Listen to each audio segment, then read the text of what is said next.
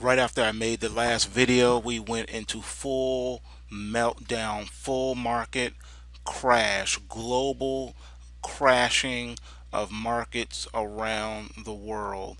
The Dow is down now over 500 points. The NASDAQ just touched down 170 something points.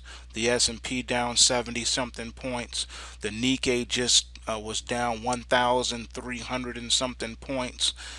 Unbelievable. The pound sterling down over 1,000 pips. 1,000 pip move. Incredible. This is Armageddon movement. This is definitely the central bank stepping in to punish the markets and the economies around the world, trying to stir panic to make the pound sterling remain in the euro. They don't want that Brexit. They want Britain to stay. And as you can see, this is massive, massive price action.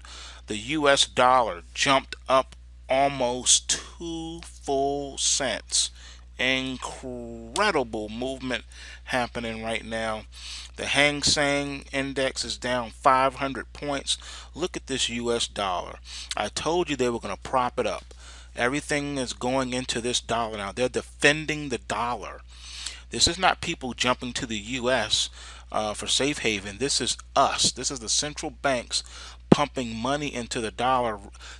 This is an intervention. They're making the dollar mad strong to protect it against what's happening to the other currency pairs right now. Global panic, global crashing right now in real time. Stay tuned, folks.